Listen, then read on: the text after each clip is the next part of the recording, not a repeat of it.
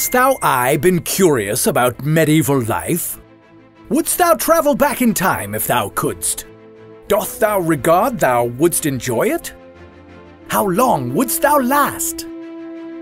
This is What If, and hither's what would befall you if thou lived during the Middle Ages. Hear ye, hear ye!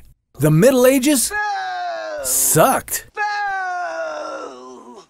After 200 years of peace and prosperity under Pax Romana, the Roman Empire fell into crisis and decline. Thus began the Middle Ages, more commonly known as the Dark Ages, beginning towards the end of the 5th century and lasting until the start of the Renaissance in the 14th century. This was a time when, unless you were a knight, nobleman, or the king himself, life was brutal and scary. Hygiene was poor, money was scarce, diseases were rampant, and punishment was cruel. Beds were not soft, and toilets didn't really exist. But hey, at least you had the church, and roughly 8 weeks of holidays and festivals spread throughout the year. The truth is, life back then was difficult, but people got through it. They even managed to have a bit of fun while struggling to survive. Compare how they lived to your life today and see if you'd ever be able to trade places. Your typical day in a medieval town starts about 4 a.m. The church bell tolls, announcing the first Mass of the day. But unless you're from a noble or royal house, you won't be going to church this morning. Instead, you'll be preparing your goods for sale at the market, which opens at 6. And there you'll stand for the next 9 hours, hoping you'll make enough to buy a chicken for dinner, instead of the same old cabbage and beans. Of course, not everyone in the Middle Ages was a peddler. The skill set in any given town could be quite diverse, with blacksmiths, tailors, masons, winemakers, and don't forget the tax collector. At around 3 in the afternoon, most retail businesses start shutting down for the day. And by 8 p.m., the city gates are closed and the night watchman takes up his post. Dinner at your house might not be very special, but up at the castle, the king is having a feast. All you can eat, all you can drink, and not a single dull moment. The fun doesn't stop with dinner. When the plates are cleared, the town's elite take to the dance floor. Even the knights. Don't feel left out. The commoners will get to have their fun at tomorrow's festival. But for now, rest up on that nice straw bed of yours. One of the good things about the Middle Ages, they did a lot of partying. It's estimated that in total, roughly 8 weeks of any given year were taken off for festivals or events. While a lot of these festivals were tied to the church, the town also hosted tournaments, which the church did not approve of. That's probably because tournaments made a spectacle of violence. From jousting to swordplay to making prisoners duel to the death. If you think that's cruel, it doesn't really get any better. Most serious crimes were settled by a trial by ordeal.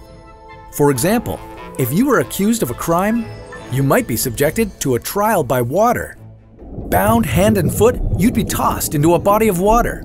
If you sank, you'd be found innocent, because if you floated, it meant that you must have renounced baptism when entering the devil's service, and were therefore prevented from entering the water.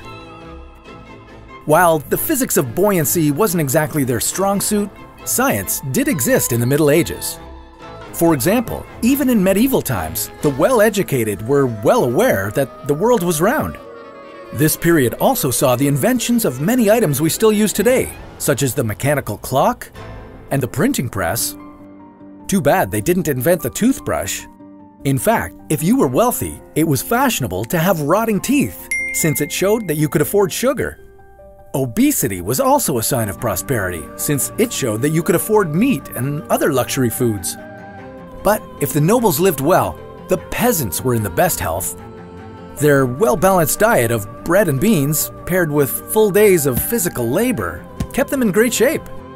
And as for their teeth, well, they didn't have toothpaste back then, so the common practice was to wash your mouth out with wine or vinegar after a meal.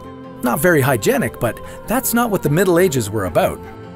You kept your hands and face clean to keep up appearances, but aside from the rich, no one really had toilets or bathtubs like we do today. This was a period of survival and salvation. And whatever people did to get by usually worked, at least until the 14th century.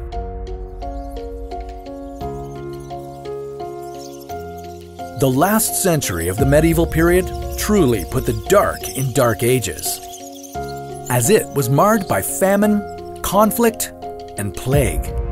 Also known as the Black Death, the plague wiped out as much as 60% of Europe's population in one of the most devastating pandemics in human history.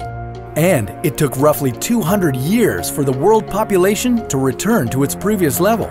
But over the next few centuries, Europe underwent a renaissance, a time when people pursued truth and accuracy through skepticism and scrutinizing empirical evidence.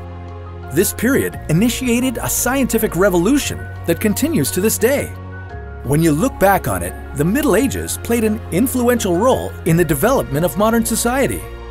But is it something we need to visit to see for ourselves? Or can we just trust the history books? I'd be willing to bet most of you would rather keep your interactions with medieval times to the restaurant chain rather than having to rinse your mouth out with vinegar after a meal. Do you think people might one day look back on our era the same way we look back on theirs?